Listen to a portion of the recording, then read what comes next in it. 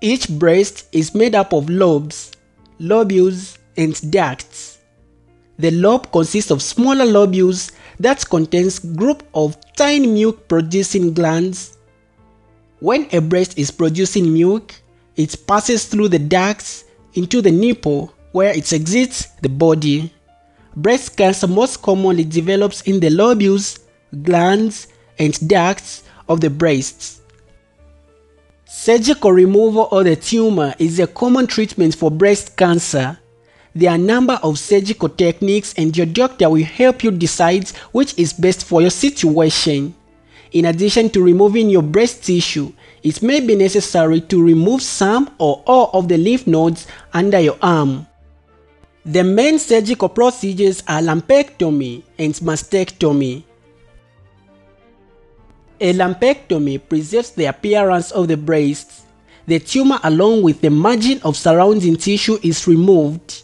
In this procedure, your surgeon will make an incision in the skin and separate the tumor and a margin of healthy tissue from the breast with a scalpel. Then your surgeon will remove the mass with forceps, send it to the pathology lab for examination and close the wounds with sutures.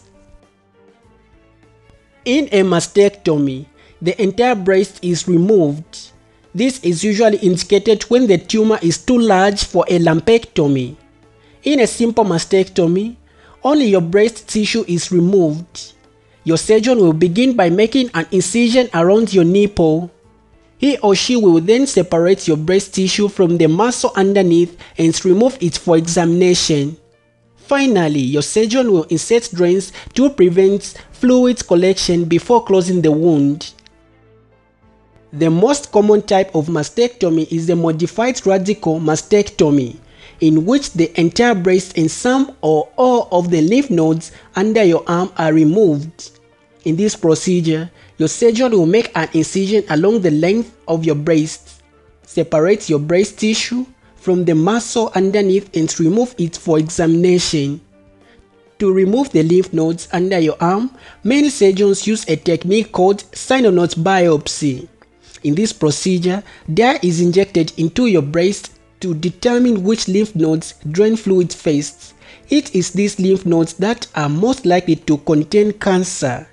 Your surgeon will remove 1 to 3 of these lymph nodes for examination, insert drains and close the wound with sutures.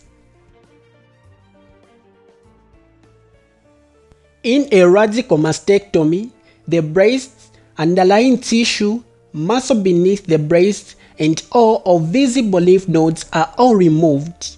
Your surgeon will begin by making an incision along the length of the breast. Next, he or she will separate all of the breast tissue, muscle from the chest wall, and visible lymph nodes and remove them for examination. Finally, your surgeon will insert drains before closing the wound.